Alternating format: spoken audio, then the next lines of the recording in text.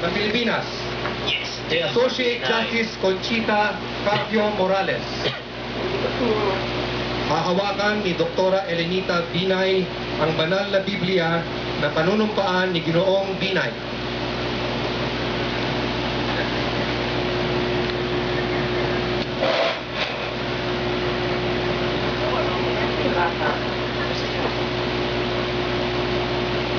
Please raise your right hand and follow after me.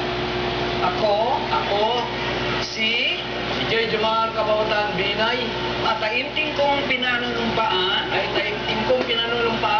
natutuparin ko ng buong katapatan, at sagisan ang aking mga tungkulin, bilang pangalawang Pangulo ng Pilipinas, pangangalagaan at ipagtatanggol ang kanyang konstitusyon, ipatutupad ang mga batas nito, magiging makatarungan sa bawat tao, at itatalaga ang aking sarili sa paglilingkod sa bansa, kasiwa nawa ako ng Diyos.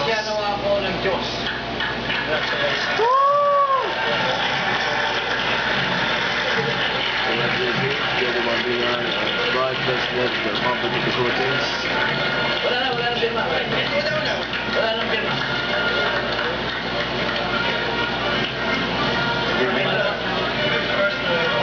I'll be able to hold it.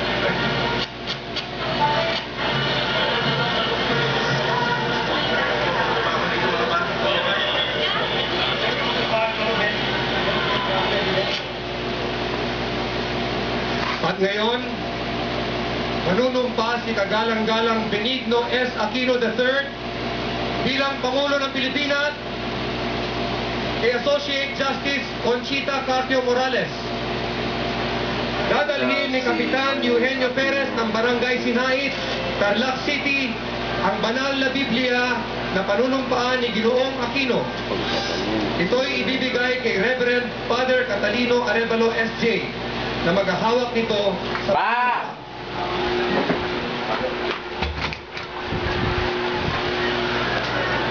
Please raise your right hand and follow after me. Ako, Si Benigno Aquino III, mataimtim kong pinanunumpaan, natutuparin ko ng buong katapatan, at sigasig ang aking mga tungkulin, bilang Pangulo ng Pilipinas, pangangalagaan at pagtatanggol ang kanyang konstitusyon, ipatutupad ang mga batas nito, magiging makatarungan sa bawat tao, at itatalaga ang aking sarili sa paglilingkod sa bansa. Kasihan nawa ako ng Diyos. Congratulations.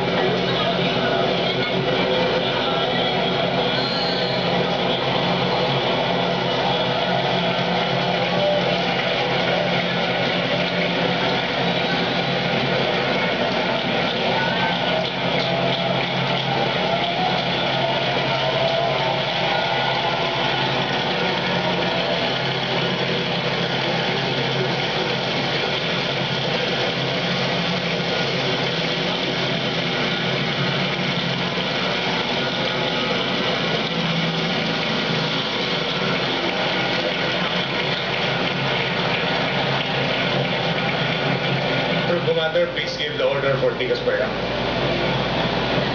Nice.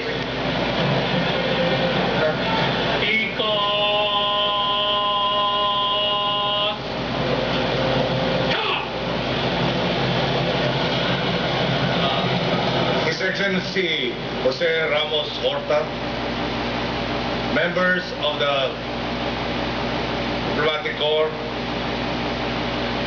Vice President Jejomar C. Binay, former President Fidel Cortez Ramos, former President Joseph Ejercito Estrada, Senate President Juan Ponce Enrique and other members of the Senate, Speaker Prospero Nograles and other members of the House of Representatives, members of the Supreme Court, special envoys and members of the Diplomatic Corps, local government officials, distinguished guests, mga minamahal kong kababayan.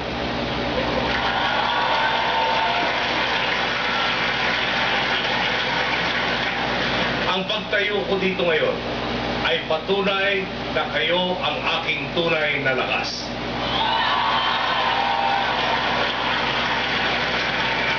Hindi ko inakala na darating tayo sa puntong ito na ako'y manunumpa sa harapin nyo bilang inyong Pangulo. Hindi ko pinangarap maging tagapagtaguyod ng pag-asa at tagapagmana ng mga suliranin ng ating bayan. Ang layunin ko sa buhay ay simple lang. Maging tapat sa aking mga magulang at sa bayan bilang isang marangal na anak, mabait na kuya at mabuting mamamayan.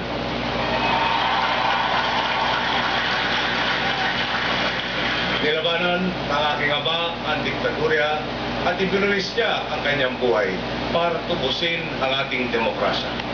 Inalay ng aking ina ang kanyang buhay upang pangalagaan ang demokrasyang ito.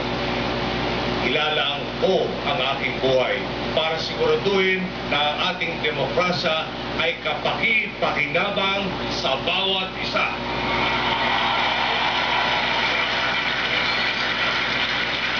Namuhunan na po kami ng dugo at handang gawin ito muli kung kakailanganin. Tanyag man ang aking mga magulang at ang kanilang mga nagawa, alam ko rin ang problema ng ordinaryong mamamayan. Alam natin lahat ang pakiramdam na magkaroon ng pamahalaang bulag at bingit. Alam natin ang pakiramdam na mapagkaitan ng hustisya, na mapaliwala ng mga taong pinagkatiwalaan at inatasan nating maging ating tagapagtanggol. Kayo ba ay minsan ring nalimutan ng pamahalang inyong inuluklok sa pwesto? Ako rin. Kayo ba ay nagtiis na sa trapiko para lamang masingitan ng isang nagahari-hariang diwagwang sa kalsada? Ako rin. Kayo ba ay sawang-sawa na sa pamahalang sa halip na magsilbi sa taong bayan ay kailangan pa nilang itong pagpasensyahan at tiisin? Ako rin. Katulad ninyo ako, marami na sa atin ang bumoto gamit ang kanilang paa. Nilisan na nila ang ating bansa sa kanilang paghahanap ng pagbabago at katahimikan. Tinis nila ang hirap.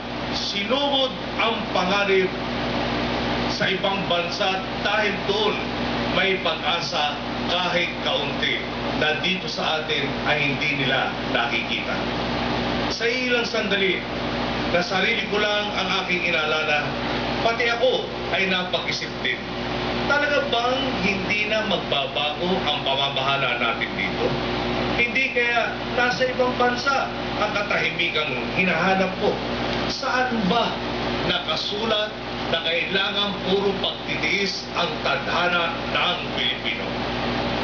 Ngayon, sa araw na ito, dito magwawakas ang pamumunog manhid sa mga daing ng taong bayan.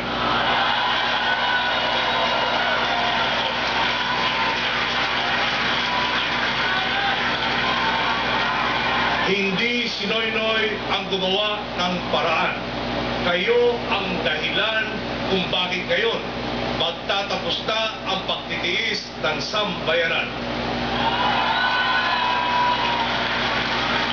Ito naman po ang umpisa ng kalbaryo ko. Ngunit kung marami tayong magpapasan ng krus, ay kakayanin natin ito, gaano mang kabigat. Sa tulong ng wastong pamamahala sa mga darating na taon, maiibsan din ang marami nating problema. Ang tadhana ng Pilipino ay babalik sa tamang kalagyan, na sa bawat taon, pabawas ng pabawas ang problema ng Pinoy. Nagsusumikap at may kasiguruhan sila na magiging tuloy-tuloy na ang pagputi ng kanilang sitwasyon. Kami ay narito para magsilbi at hindi para maghari. Ang mandato ninyo sa amin ay pagbabago, isang malinaw na utos para ayusin ang gobyerno at lipunan mula sa pamahalang iilan lamang ang nakikinabang tungo sa isang pamahalaang kabutihan ng mamamayan ang pinangangalagaan. Ang mandatong ito ay isa kung saan kayo at ang inyong Pangulo ay nagkasundo para sa pagbabago. Isang paninindigan na ipinangako ko noong kampanya at tinanggap nyo noong araw ng halalan. Sigaw natin noong kampanya kung walang kurap, walang mahirap.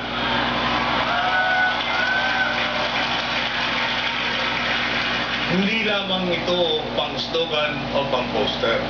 Ito ang mga prinsipyong tinatayuan at nagsisilbing batayan ng ating administrasyon.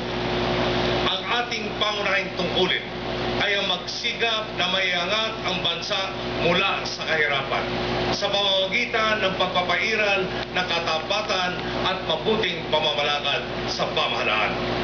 Ang unang hakbang ay ang pagkakaroon ng tuwid at tapat na hanay ng mga pinuno. Magsisimula ito sa akin. Sisikapin kong maging isang mabuting ehemplo. Hinding-hindi ko sasayangin ang tiwalang ipinagkaloob ninyo sa akin.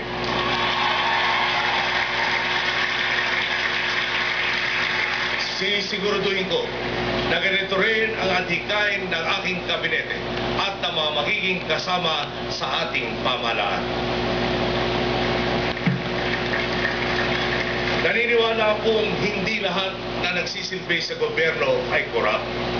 Sa katunayan, mas marami sa kanila ay tapat. Pinili nilang maglingkod sa gobyerno upang gumawa ng kabutihan. Ngayon, magkakaroon na sila ng pagkakataong magpakitang gilas. Inaasahan natin sila sa pagsupil ng korupsyon sa loob mismo ng burokrasya.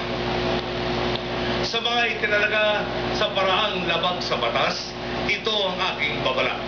Sisimulan natin ang pagbabalik ng tiwala sa pamamagitan ng pagpusisa sa mga midnight appointments.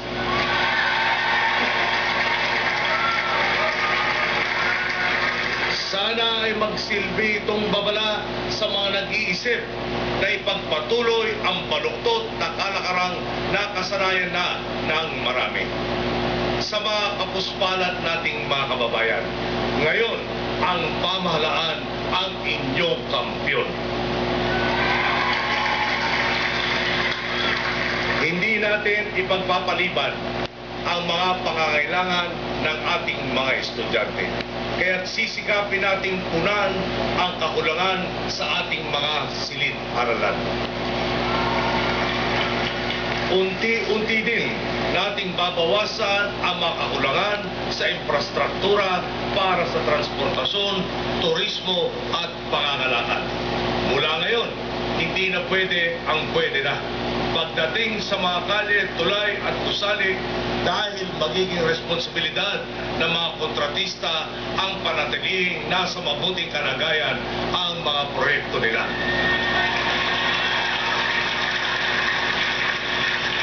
bubuhayin natin ang programang Emergency Employment ng dating Pangulong Corazon Aquino sa pagtatayo ng mga bagong infrastruktura na ito. Ito ay magbibigay ng trabaho sa mga lokal na komunidad at makakatulong sa pagpapalago ng kanila at ng ating buong ekonomiya. Hindi kami magiging sanhi ng inyong pasakit at perwisyo. Palalakasin natin ang koleksyon at pupuksain natin ang korupsyon sa kawanihan ng Rentas Internas at Bureau of Customs. Para mapondohan natin ang ating mga hinahangad para sa lahat, tulad ng dekalidad na edukasyon, kabilang ang edukasyong bokasyonal para makapaghanap ng marangal na trabaho ang hindi makapag-kolehiyo. Serbisyong pangkalusugan tulad ng PhilHealth para sa lahat sa loob ng 3 taon. Tirahan sa loob ng mga ligtas na komunidad. Palalakasin at palalaguin natin ang bilang ng ating kasundaluhan at kapulisan. Hindi para tugunan ang interes ng mga naghahari-harian, ngunit para proteksyonan ang mamamayan. Itinataya nila ang kanilang buhay para mayroong pagkakataon sa katahimikan at kapayapaan sa sambayanan. Dumoble na ang populasyong kanilang binabantayan. Nananatili naman sila sa bilang. Hindi tama na ang nagmamalasakit ay kinakawawa. Kung dati ay may fertilizer scam, ngayon ay may kalinga ng tulay na para sa magsasaka. Tutulungan natin sila sa irigasyon, extension services at sa pagbenta ng kanilang produkto sa pinakamataas na presyong maaari. Inaatasan natin ang papasok na kalihim alkala na magtayo ng mga trading centers kung saan diretso na ang magsasaka sa mamimili. Lalaktawan na natin ang gitna kasama na ang bottom-up.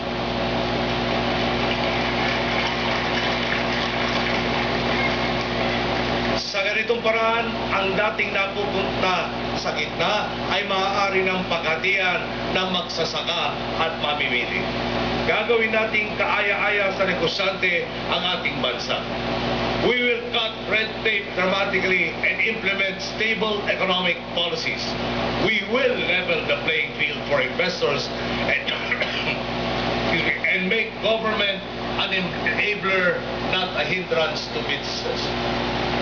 Sa ganitong paraan, lamang natin mapupunuan ang kakulangan ng trabaho para sa ating mga mamamayan. Layunin nating paramihin ang trabaho dito sa ating bansa upang hindi na kailangan ang mag-ibang bansa para makahanap lamang ng trabaho. Ngunit habang ito ay hindi pa natin naabot, inatasan ko ang mga kawani ng DFA, POEA at ng OWA at iba pang mga kinaukulang ahensya na mas lalo pang paigtingin ang pagtugon sa mga hinaing at pangangailangan ng ating overseas Filipino workers. Papaigtingin namin ang proseso ng konsultasyon at pag-uulat sa taong bayan. Sisikapin namin isakatuparan ang nakasaad sa ating konstitusyon na kinikilala ang karapatan ng mamamayan na magkaroon ng kaalaman ukol sa mga pampublikong alitantanan. Binuhay natin ang diwa ng People Power noong kampanya.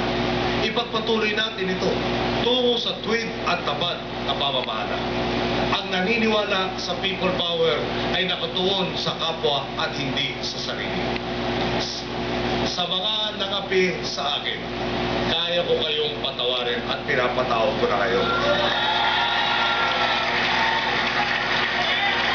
Sa mga nang-api sa sambayanan, wala akong karapatan na limutin ang inyong mga kasalanan.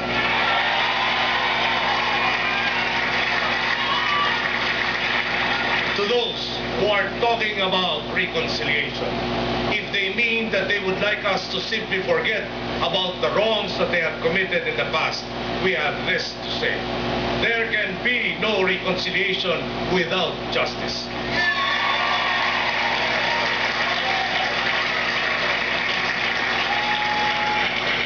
Sa paglimot ng pagkakasala, sinisigurado mong mauulit muli ang mga pagkakasalang ito. Secretary de Lima, you have your marching orders. Begin the process of providing true and complete justice for all.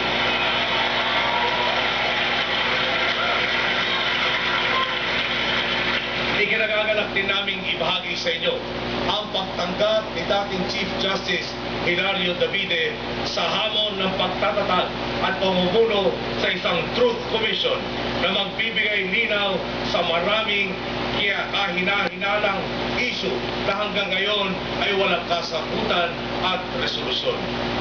Ang sinumang nagkamali ay kailangang humarap sa hustisya. Hindi maaaring patuloy ang kalakaran na walang pananagutan at tuloy na pang-aapi. My government will be sincere in dealing with all the peoples of Mindanao. We are committed to a peaceful and just settlement of conflicts, inclusive of the interests of all, may they be Lumads, Bangsamoro, or Christian.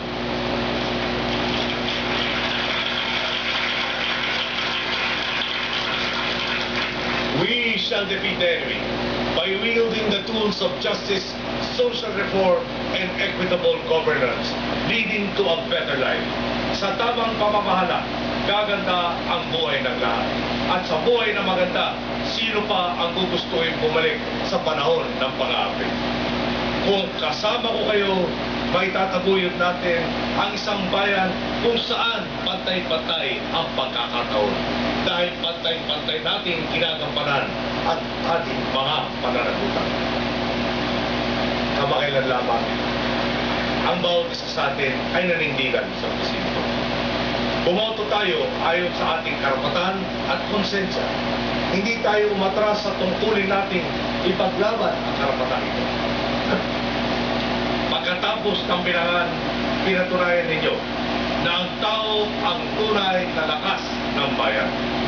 Ito ang kahalagahan ng ating demokrasya. Ito ang pundasyon ng ating pagkakaisa. Nangampanya tayo para sa pagbabago. Dahil dito, taas muli ang Pilipino. Tayong lahat ay kabilang sa isang bansa kung saan maaari ng mangarap muli.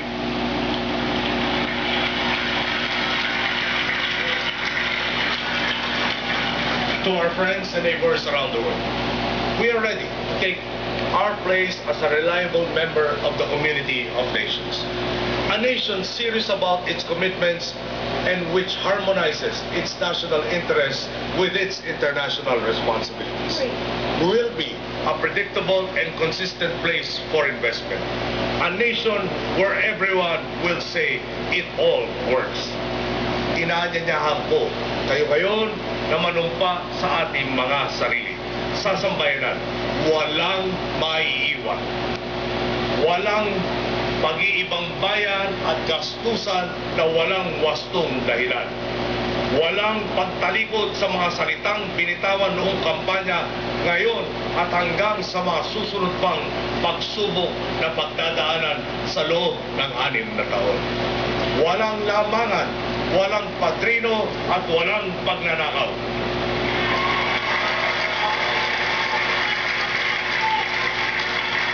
Walang wangwang, walang counterflow, walang toll. Panahon na upang tayo ay muling magkawang-gawa. Nandito tayo ngayon dahil sama-sama tayong nanindigan at nagtiwala na may pag-asa. The people who are behind us dare to dream. Today, the dream starts to become a reality.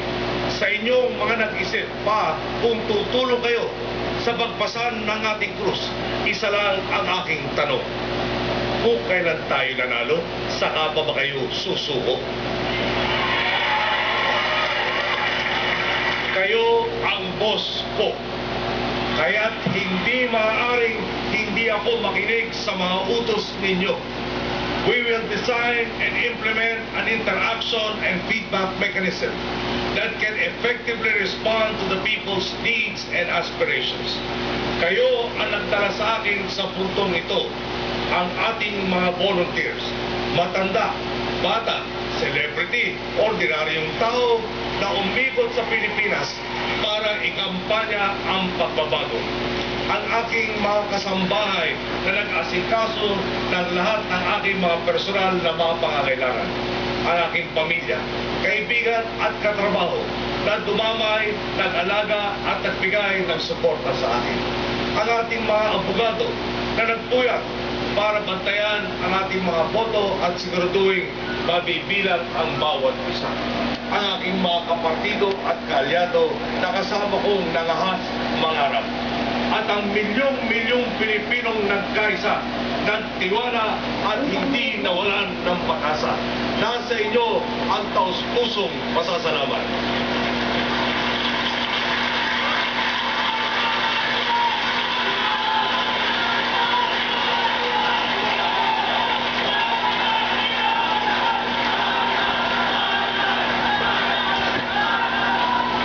Hindi ko makakayang harapin ang aking mga magulang at kayong mga nagtala sa akin sa ito ng buhay kong ito kung hindi ko may sasakatuparan ang aking mga binitawang salita sa araw na ito.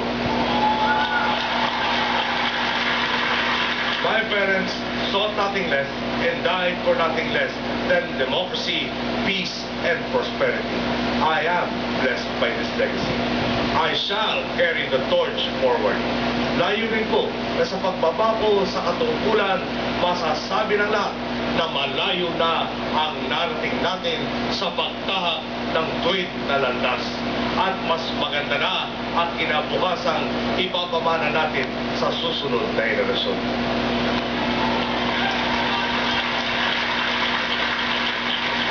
Samahan ninyo ako sa pagtatapos ng labang ito. Tayo na sa tuwid na landas. Maraming salamat po at mabuhay ang sambayanang Pilipinas. Buhay po! Maraming salamat sa ating bagong Pangulo, Benigno Aquino III.